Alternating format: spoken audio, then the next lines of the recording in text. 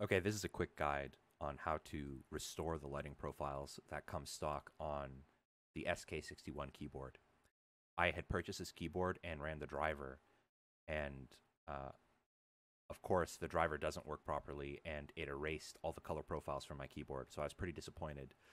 I struggled trying to find a way to fix it,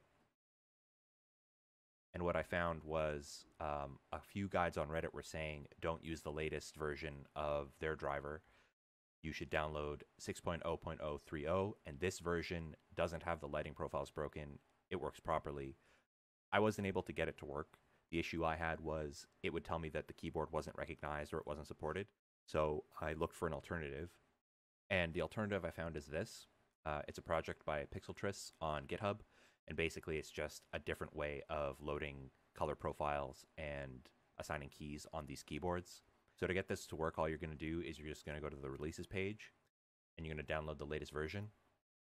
And once you download that, you're going to extract it, and you're going to run GK6x.exe, and it's going to give you this window here.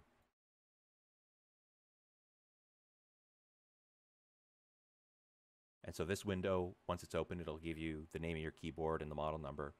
The only thing you need to pay attention to is the model number. You're going to go into the user data folder, and you're going to find a text file that matches your model number. And when you open it up, you're going to have a blank text file, and you're just going to copy in these 4 color profiles, which are the default color profiles for this keyboard. And you're going to hit save.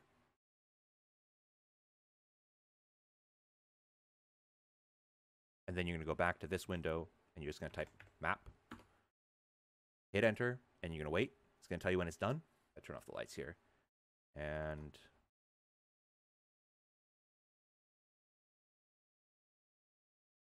these are the default color profiles for this keyboard. So now it's working. And of course, you can customize all the color profiles with this tool. So if you don't want to just restore the default profiles and you want to actually customize it, what you can do is you can go to Data, Lighting, and here it's going to show all the different color profiles and lighting effects that are available. I'm sure there are more you can download somewhere, but I haven't looked. Here, so let's look at Colorful Waterfall. And all you're going to do is you're just going to replace the name with the name of the color file here. Hit save. This text at the end just tells you what layer it's being assigned to. So I have it assigned to the base layer, but you could type layer 1, layer 2. We're going to go back here, map. All right. So we've added Colorful Waterfall. Where is it? There it is. Okay. So now we have this new profile, Colorful Waterfall. I think it's ugly, but you know, you can mess around with it.